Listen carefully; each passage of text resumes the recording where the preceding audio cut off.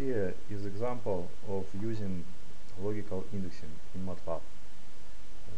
There are two codes that make same things. It's just plot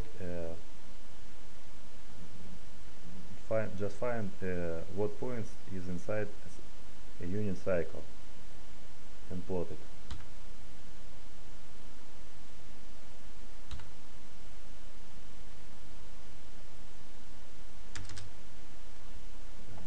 On the left there is a code without local indexing induced for loop and if condition.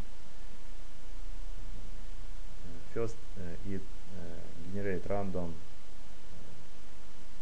points and then check what points is inside unit cycle.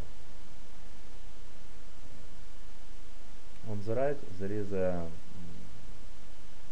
code that use logical indexing to define what points is inside unit cycle.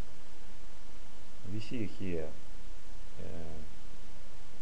that we does not use big for loop, we just used logical indexing.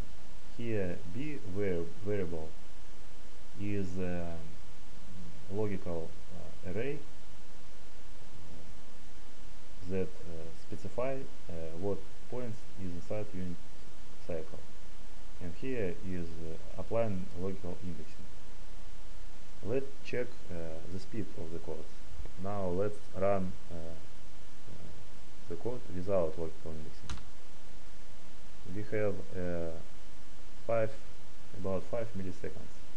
Now with logical indexing we have about 0.1